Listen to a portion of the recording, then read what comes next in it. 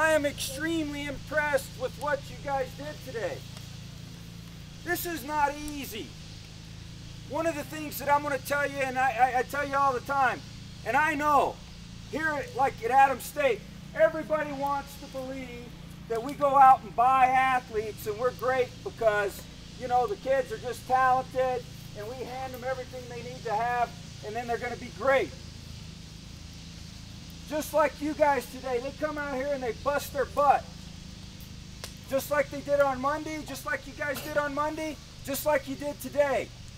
Being a great runner is work.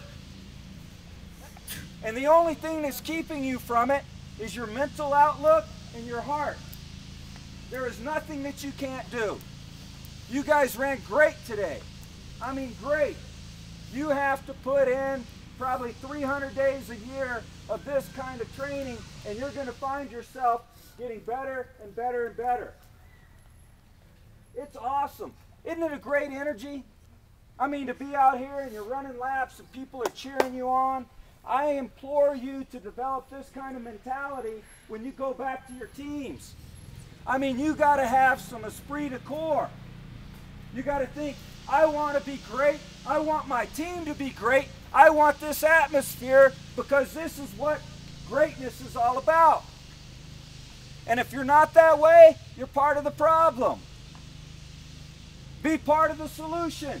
The Hipwoods told you of so many stories. I've told you stories. Cooper's told you stories of people that have stepped it up. You don't have to be your #1 runner.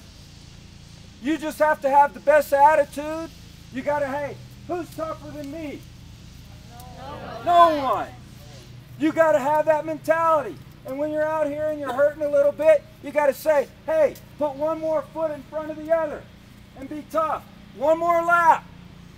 Billy Mills, let's do one more lap. If that doesn't fire you up, when do you need to be fired up? When you need to be. When do you need to be tough? You know, this is what I'm going to tell you. That so many people whine and complain and sometimes aren't tough when things aren't going well. But when do you need to be tough? Now. Now, when you need it. It's easy to do great things when everything is going your way. It's easy. But that's not what makes champions, and that's not what makes championship teams. Character and being tough when you need to, salvaging things, thinking at a higher level, using that 8 to 10 inches when you need it is going to make you great. I'm very, very proud of this group today. Damn good job. Hats off to you guys. Woo!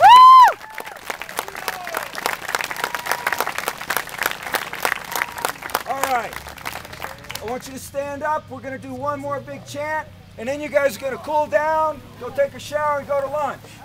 All right? All right. ASC!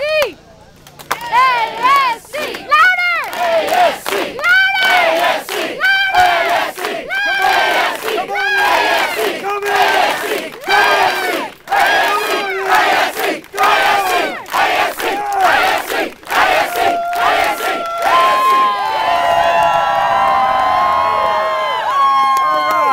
Good job, everybody. I'm very proud of you guys. Great job. Go cool down.